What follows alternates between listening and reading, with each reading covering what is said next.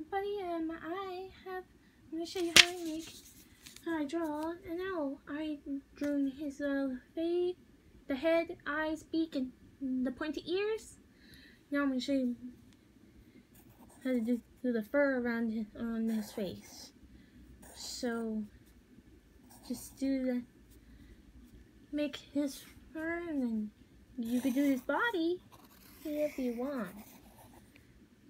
And then the wings, and you can also color them in if you want.